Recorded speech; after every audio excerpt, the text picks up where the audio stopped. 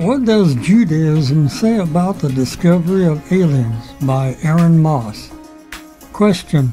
Would the discovery of ETs, extraterrestrials, threaten organized religion? Answer.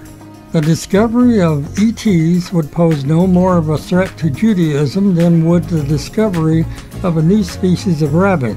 It would be limiting God's power to say that he could not have placed life on other planets.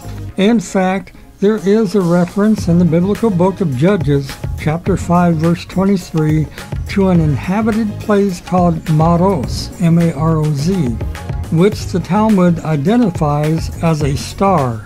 But Jewish thought has always believed that the most weird and wonderful creatures are to be found right here on Earth. We can explore the remotest extremities of space, but still remain alien to our own humanity.